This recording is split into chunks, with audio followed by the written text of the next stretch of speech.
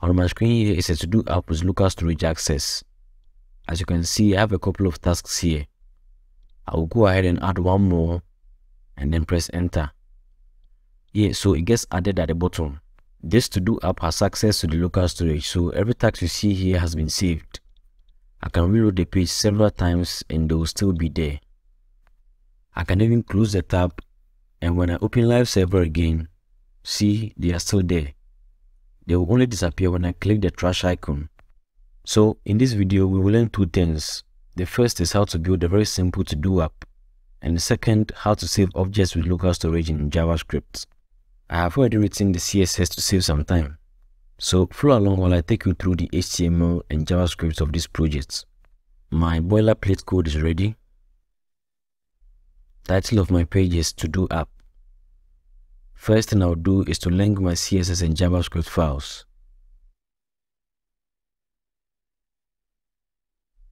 Now onto the body tag. H2 tag with content. To-Do app with local storage access. Next is a div with class container. Within this div, I'll create a form element with ID form. I'll delete the action attribute because I don't need it now. Within the form, I'll create an input with ID input. It will have a placeholder, enter your task. Finally, it's a URL element with ID lists. I'm done with HTML. Let's move on to JavaScript. First thing I'll do is to select all the HTML elements I'll be manipulating. The form element, the input element, and the URL element with ID lists. So the form element has an ID form.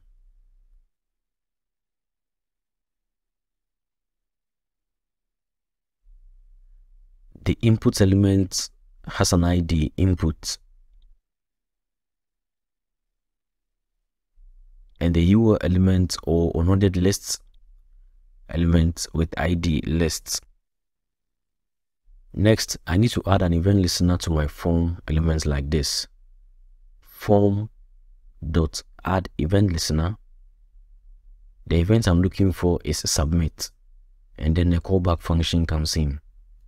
This statement means when the form is submitted, which is when the user hits the enter key, this function should execute.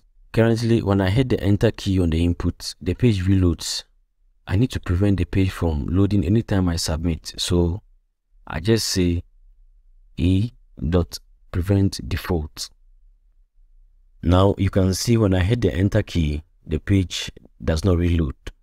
Next, I'll create a function and name it to-do. This means anytime I submit the form, this to-do function will run.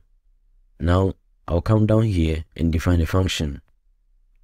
Function to-do, and then curly braces.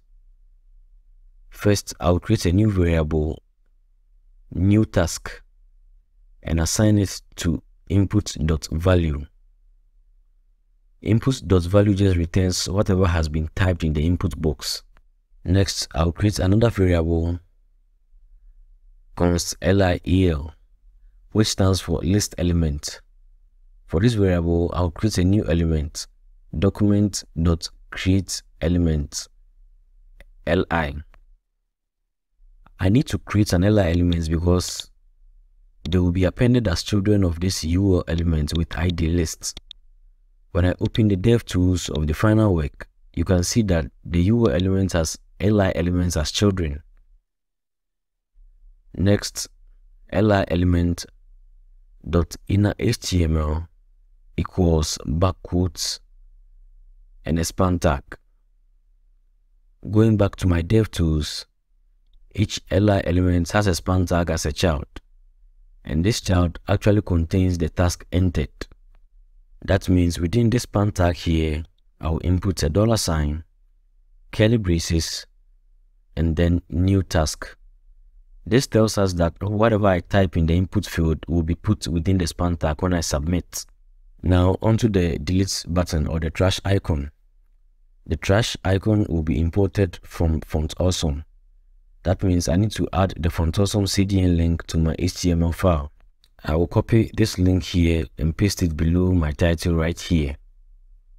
Now I will search trash in Frontawesome. This is the icon I need, so I'll click to reveal its HTML code. As you can see, it comes with an I tag, so that means I'll need to create another element in my JavaScript file. Over here, I will define a new variable, trash btn, and then I'll create the element I. The I tag comes with two class names, which are FA solid and FA trash. So I'll add those classes to my I tag like this: trash btn.classlist.add, and then into brackets FA solid. I'll repeat this line and change solid to trash. Now that I have defined the trash icon, I need to append it as a child of the li element. I'll just say li element.append child into bracket trash btn. Finally, I have to append the li element as a child of the UO element with id list. After the task has been added to the list, the input field must go back to being empty. So I'll just add input.value equals an empty string. I will now type something in the input field, meditate, and then submit. You can see it gets added to the list. I'll add another task, and as you can see, my code is working as it should. At this point, I'll add functionality to the trash icon. I need the task to delete when it is clicked. Below it, I'll add trash btn.add event listener, bracket opens, click, and then I'll add an arrow function. Since I need that particular list element to disappear when clicked, I'll add li element.remove. Now let's see if my trash icon is working. You can see the task disappears the moment I click the trash icon. So it's working fine. Basically, I'm done with the to-do app. I now have to add the storage functionality to it. If you are still with me until this point, then it means you are trying to learn something new. Make sure to subscribe and hit the bell icon so you get to see more tutorial videos like this. The storage functionality, I'll create a new function with name update storage. Within the function, I'll create a new variable all tasks equals document.querySelector all li span. This selects all the span tags which are children of each li tag. Next, I'll create another variable tags array and then assign it to an empty array. Here's what I want to do. I want to push each task into this tags array. For that, I will write all task.forEach. An arrow function comes in with a single parameter task. Within the function, I will put tags array dot push, and then I'll create an object. The object will contain the value of the span tag or the task. So value assigned to task dot inner text. Now let's access the local storage. Local storage dot set item, and then bracket opens. It takes two arguments. The first one is the key, which I can set it to any string. I'll just type tags array. And then the second one is json.stringify into bracket text array. This line simply means I'm storing this array in my local storage. The stringify method here converts the array to a string. Before you can store an array in the local storage, it needs to be converted to a string. Now I'll call the update storage function over here in the to-do function.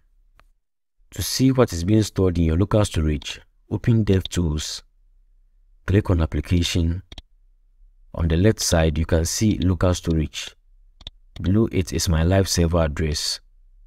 I'll click it and then it reveals what is being stored. I will enter something and then submit. And you can see that what I entered appears here. If I delete a task, the update storage function needs to run. so I'll call it here too. I want you to take note. The tasks have been stored in the local storage, but see what happens when I reload the page. The task has disappeared, but you can see they are still stored in the local storage. I can fix that by calling the task again anytime the page reloads. I'll just define a new variable here at the top. Task array equals json.parse into brackets local storage dot get item and then another bracket. So this is where the key comes in handy. I can just call the tasks by calling the key assigned to it. In this case, the key is task array. The parse method converts the data back into an object array. After the data has been called, I need to run the to-do function on each of them. Task array dot for each, task arrow function, and then the to-do function. When I created the to-do function, I did not give it any parameter, but here it needs each stored task as a parameter, else it will not work.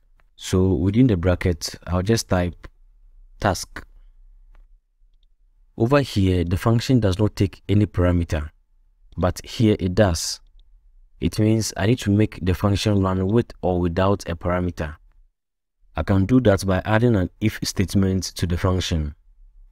I'll first add a parameter here, task. And then below the new task variable, I'll just say if task. And then new task equals task.value. The if statement simply means that when the function has a parameter, just assign the new task to task.value. Else new task equals input.value. I will enter something and then submit.